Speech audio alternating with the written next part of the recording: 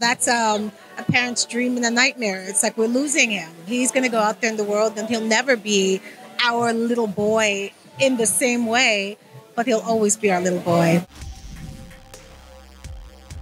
Hey, Luna, how are you? I'm excellent. How are you doing? I'm doing great. First of all, congratulations on Spider-Man Across the Spider-Verse and also Transformers Rise of the Beast. You're phenomenal in that as well. What were some of the... Oh, that wrong question. You bring... hold on one second. I'm so unorganized. I'm so sorry. It's okay. Slow down. Your character brings a humanity to a very bombastic world of powers and multiverses. How do you bring the humanity not only to the movie, but to also Miles? Well, I mean, she's a parent. This is the mother. This is where it all begins, and she just wants the best for her son. So it's like anything, right? No matter how high you rise, your mom, your dad, your family is always going to remind you who you are and what you came from in the best way, in the most loving way. And I think that's what she does. That's incredible. Now, I love the family dynamic in this movie. How do you approach that, capture the comedy? How do you approach that in the recording? Well, unfortunately, we're not together when we do it.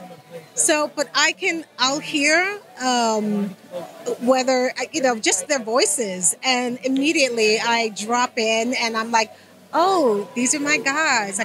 And so it's really easy. Having done the first one, I feel like it's much easier to drop in just hearing like an audio cue. Now, one of the main things that I loved about the first film that I know carries over to this film is Miles' connection with his parents. How has that relationship evolved from the first film to now? Well, Miles is growing up, right? So he's no longer this little kid that you can bully around. He's got his own, ideas, thoughts, convictions about what he thinks, how he wants to move forward. He's about to enter college, and, that's a parent's dream and a nightmare. It's like we're losing him. He's going to go out there in the world, and he'll never be our little boy in the same way, but he'll always be our little boy.